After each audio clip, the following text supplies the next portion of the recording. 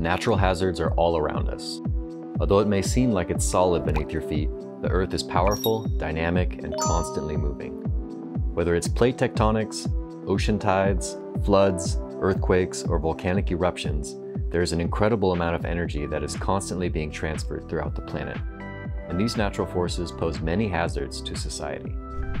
For example, as tectonic plates slowly move and grind against each other, they build mountains, generate earthquakes, and reshape Earth's surface. Deep within the planet, molten rocks rise to the surface and erupt through volcanoes as explosive clouds of ash or as fountains or rivers of lava.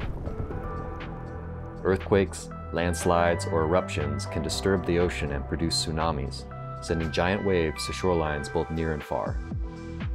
Although these threats are unavoidable, research, planning, and mitigation can reduce the risk to those who face these hazards. It's not just the land that moves beneath our feet, but the sky above also brings its own hazards.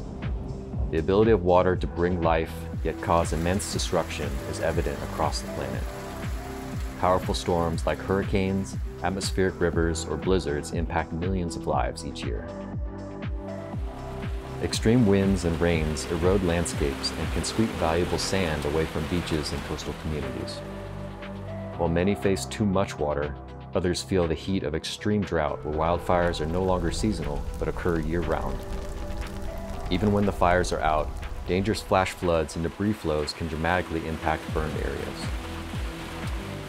Through scientific understanding and by building resilience, communities can better prepare for these hazards.